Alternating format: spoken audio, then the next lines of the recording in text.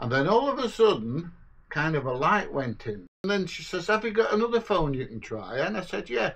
My wife's got an Android phone because I've got what have I got?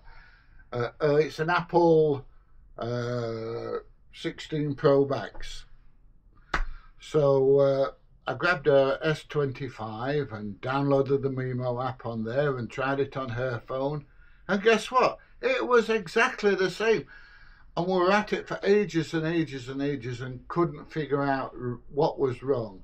And then all of a sudden, kind of a light went in. Oh, light went on. I don't know about light went in. A light went on in my head. And I said, hang on a minute. I says, we've both got VPNs on our phone. Could that make a difference? And she says, good thinking, Batman. Well, she didn't say that like, but she says, yeah, try turning the VPN off and see if it works. So I went on her phone, went to the VPN app, hit pause for an hour, reconnected the camera to my wife's phone. Mrs. PJ sat there going, where's my phone? She likes to play games a lot. Anyway,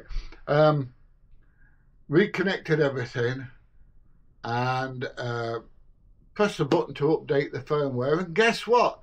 The bloody thing worked. It was great. It did it.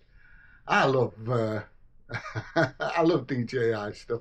Oh, by the way, thank you DJI for sending me the camera after once again I sent you a shitload of money, but never mind. If you do feel like sponsoring me, you know, that would be nice, but never mind.